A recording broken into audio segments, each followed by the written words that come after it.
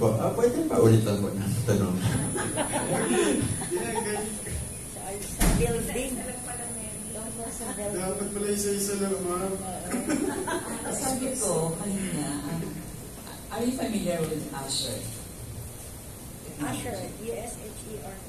Sila yung tumutulong para magbigay ng parang isang equipment para yung isang building ay magkaroon ng protection against lindol.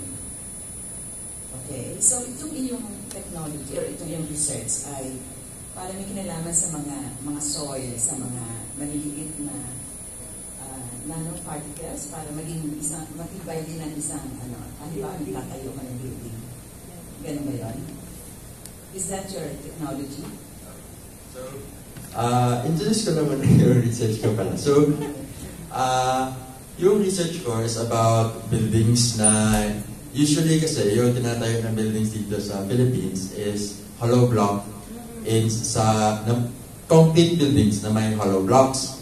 Pero usually sa structural engineering practice, yung hollow blocks hindi siya masyado kino-consider. So yung concrete lang, yung poste at yung mga biga, yun lang yung kino-consider sa structural designs.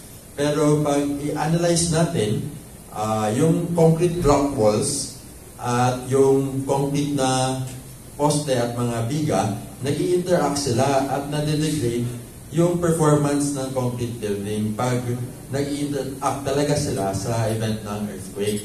So, kung sa tinatanong mo sa Asher, it can definitely help them. And also, sa structural engineering practice, this research can raise awareness on the dangers of this type of construction. Lalo na kasi it's a very common type of construction. Halos lahat ng low to medium-rise buildings composed of concrete na may hollow block walls. So it can raise awareness. And my research still lacks a lot of factors there's still a lot of factors that need to be considered. So it should also encourage future studies on the area. Thank you, Mr. Sia. Dr. Mr. Sia. And let's proceed to this.